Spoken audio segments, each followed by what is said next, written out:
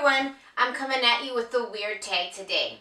I thought I'd keep things fun and light because I feel like my last video I shared was way too serious, and I'd like to show off some of the more fun, lighter, comical sides of me, which I feel like is pretty much all sides of me. I'm not normally a very serious person. I'm pretty outgoing, and I hope that comes across today.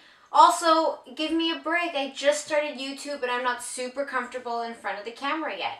So I hope this video helps as a guideline so that I can kind of be more loosey-goosey, and I'm sure when I reflect back on my videos a year from now, I will see a progression, I hope, of me being more comfortable and more my true self for you guys, and not so stiff with stiff material and boring content. So I hope this is a lot more fun, and I hope you enjoy it. So let's dive in. Our first question on the weird tag is, what is a nickname only family calls you?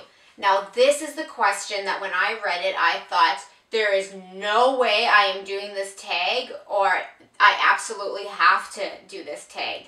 And the reason being is I have the worst nickname in the history of nicknames. Yes, when I grew up until, well, I still get called it, but mostly up until I got married, my nickname was Pooberstink. Yes, Pooberstink, Pooberstink. Now, I don't know if it's because my dad was mourning the loss of having yet another girl. I am the youngest of 4 girls, and I don't know if he just needed something comical to laugh at, but that's the nickname he gave me when I was born, and the whole family picked it up like wildfire.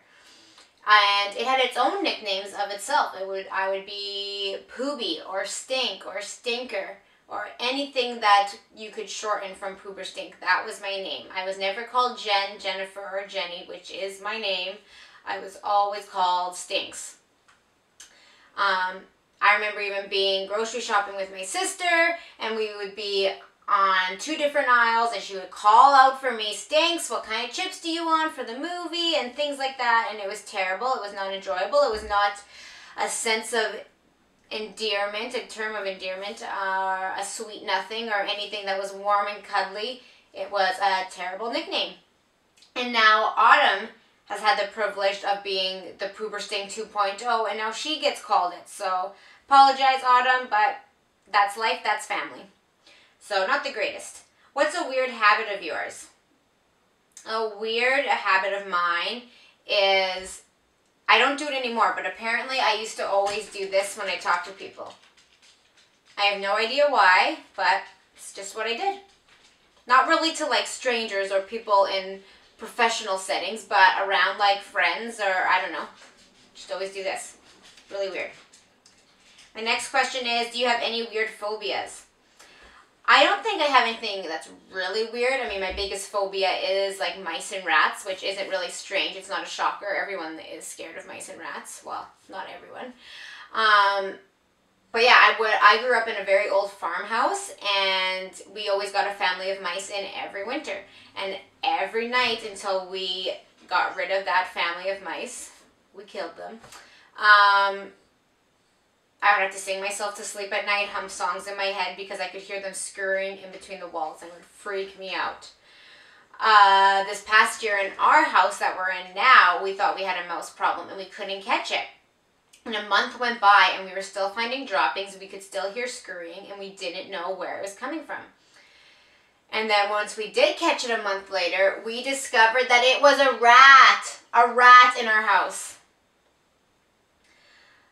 So, yeah, that was terrible. I refused to look at the photo that proved it was a rat, but that is what I'm told, that it had the long tail and the big teeth that screamed rat. And I guess rats are more cautious, and mice are more curious. So mice get attracted to traps more than rats will, so that's why they're hard to catch. So, yeah, we've never had to deal with that again, and I'm so thankful because I cannot stand mice. Freak me out. What's a song you secretly love to blast when you're alone? Now this one's tough for me because I'm a pretty well-rounded person in terms of music. I like all sorts of music. I like anything that I can dance and sing to, and then sometimes I like stuff that's more chill that I can just relax to. Yes, I feel like nothing is too out of the box in terms of music.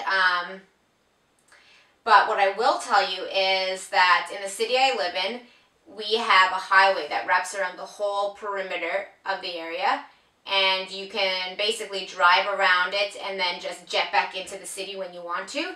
So lots of times I like to take that highway instead of driving actually in the city, because then I feel like I have freedom to be who I want to be in my own vehicle. I'm also one of those people that thinks that in my vehicle it's my space and no one can see in, which is not true at all. But I feel like I have more freedom on the highway. Freedom to sing how I want. Freedom to be who I want to be.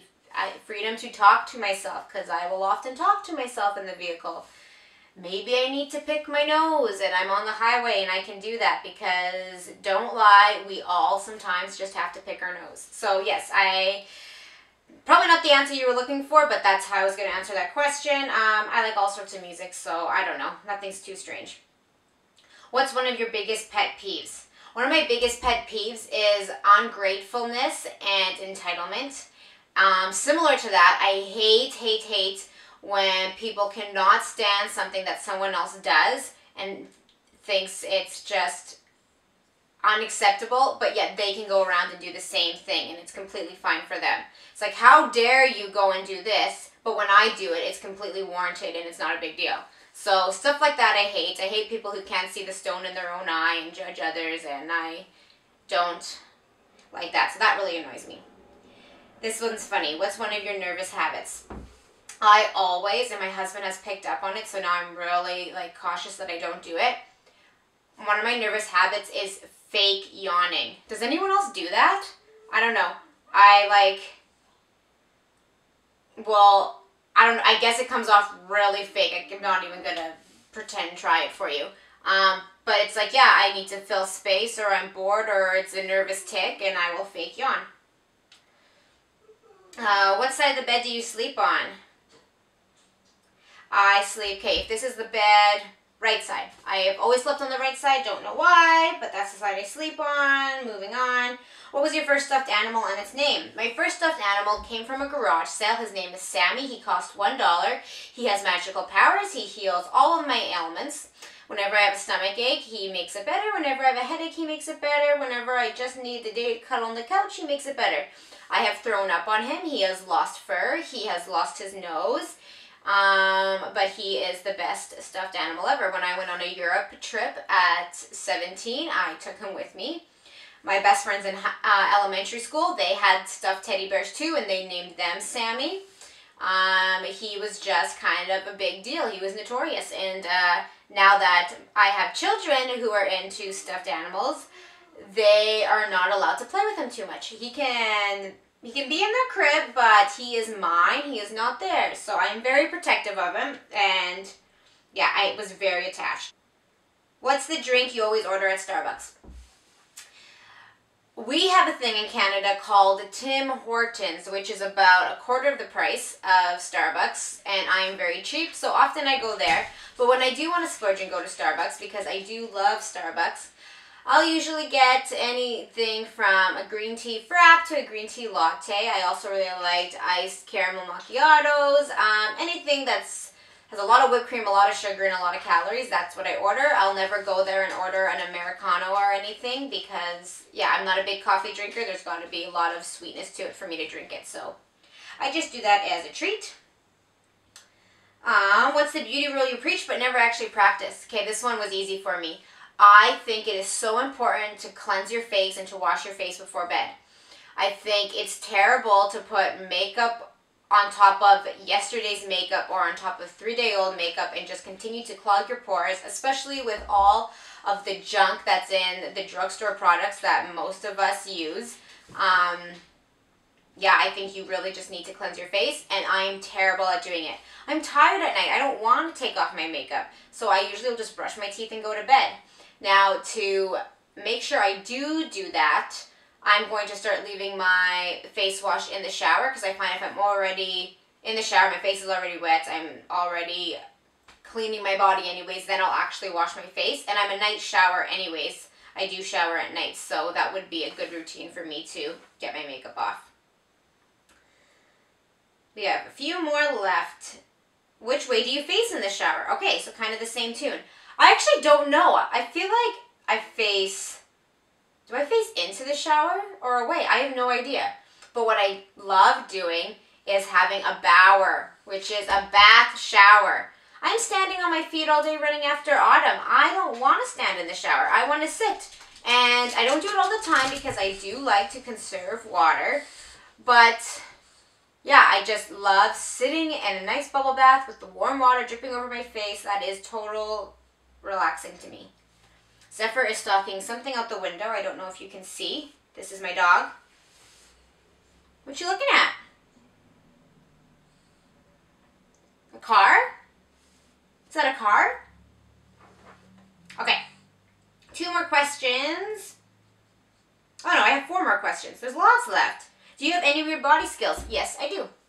I don't know if you can see, but I can pop out this little ball of like extra cartilage on my wrists.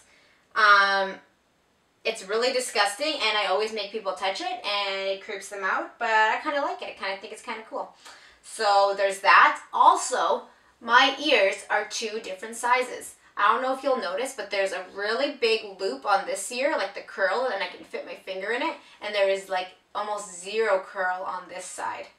Now, when I was a baby, the doctors actually wanted to check out my kidneys because I guess your ears grow the same way as your kidneys. So if there's an abnormality with your ear, then chances are there could be an abnormality with your kidney. But nope, just got weird ears. I'm fine. What is your favorite comfort food that's bad to eat for you but you love? I don't know the answer to this one either, but what I will say is I would rather have seconds of food than dessert. I'm not really a sweets person. I'm definitely savory. I do like things with a lot of cream, a lot of cheese, and a lot of bread. I like casserole type foods that are definitely comfort food but not good for you.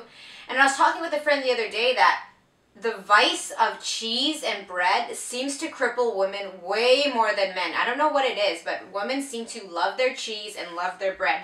Comment down below if you think that's true. Okay, what's a phrase or exclamation you always say? This one I don't know. If I can think of one, I'll put one in an annotation.